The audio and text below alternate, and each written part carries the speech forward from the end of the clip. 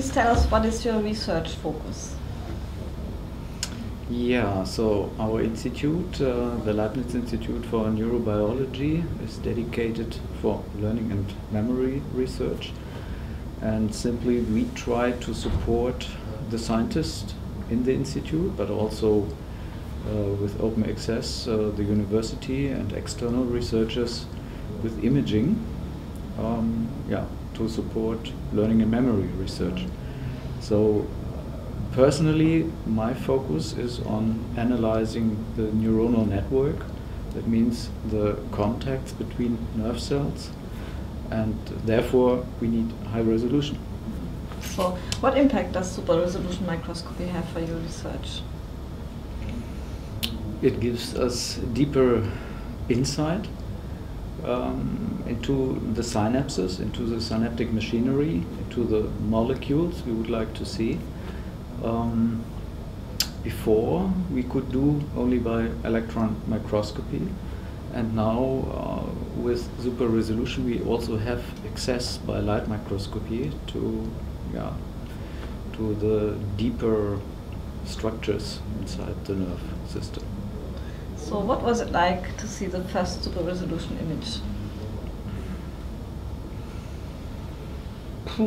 Yeah, so this some years back I have seen first super resolution microscope or super resolution images. I think it was before the commercial systems were available. Of course I was impressed, but on the other hand, coming from the electron microscopy, you see that we knew even better the deeper or detailed structures before. But now you can do with fluorescence, you enter a new dimension, and we were really impressed to see. So how do innovations such as 3D super resolution help you to pursue new approaches? So here during the meeting I was really impressed to see how good the improvement in the set resolution helps also to improve the XY resolution. I'm pretty sure that this will have good future, or it will be, maybe in some years it will be standard in the future. But what are the major challenges now using super resolution techniques? Of course, live cell imaging, so to combine high resolution with live cell capabilities. In addition with functional imaging, so we want to extract more features out of the fluorescent signal. So far it's just a tag to see the structure a little bit better. So I think the big challenges are to get faster images, faster imaging, and to apply it for live cell. So how would you rate the future significance of super resolution in life science? On a score from 1 to 10?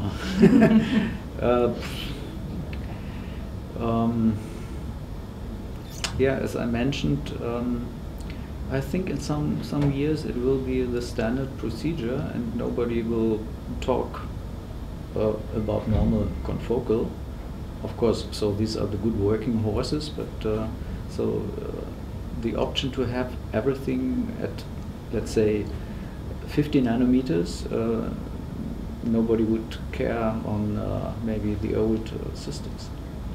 So, my last question. What are your experiences with Leica Microsystems as collaboration partner? Whoa, that's a pretty difficult question. So, we were working now with Leica microscopes for the last 20-25 years.